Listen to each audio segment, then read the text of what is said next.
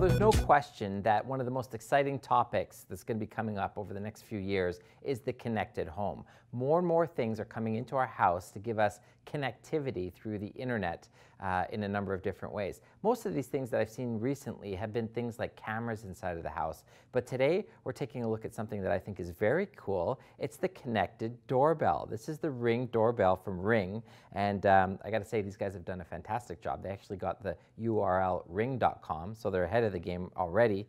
But yeah, this is a doorbell. That's simple. You connect it to the outside of your house. You can actually replace your existing doorbell if you currently have power going to a doorbell, or it'll run off the battery and you can simply mount it as well. This sits outside, and when the mailman comes to your door or your friends come to your door, they simply press this button. Makes a neat little noise, has a bunch of circles that go around. Well, what's happening when they press that is it's actually connected to your home network.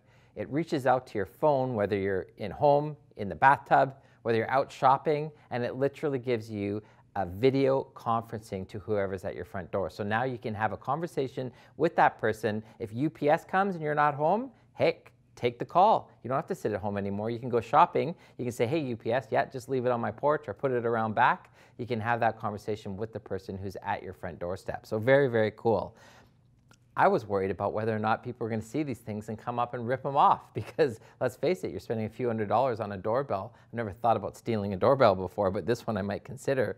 Well, Ring has thought of that as well. They actually use a proprietary screw technology for mounting, so it's not easy to just take away. So that's a great thing. Actually, if it does get stolen, they'll actually replace it. So not only is it about just ringing your doorbell, but it actually acts as security as well. You can set this thing up to have things like motion detection. So if in the middle of the night someone's coming up and playing Nicky Nicky Nine Doors, or if you know, even worse, someone's breaking into the house, you can capture all of that information on video. And like with many of these cameras we've seen in the marketplace, there is an additional fee that you can subscribe to for what's called cloud storage. So if you want to record all the video that's happened while you're away on vacation, you set up a monthly plan and you pay for those videos to be recorded and saved up to the website.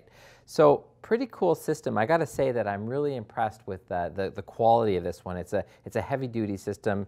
As I mentioned, if you take a look at the back here, it will mount to the existing power that you have going to your doorbell. But if you live in a really old house or you don't have any power going to it, as I said, it will run off a battery. My only knock is that it only runs off the 2.4 gig wireless network right now. So that means that if you have one of those newer routers that's doing dual broadcasting, both the 5G and the 2.4, it will need to subscribe to the 2.4. It probably does that because that's the network that goes a little farther, and you're probably going to be pretty far away from your wireless router in the house.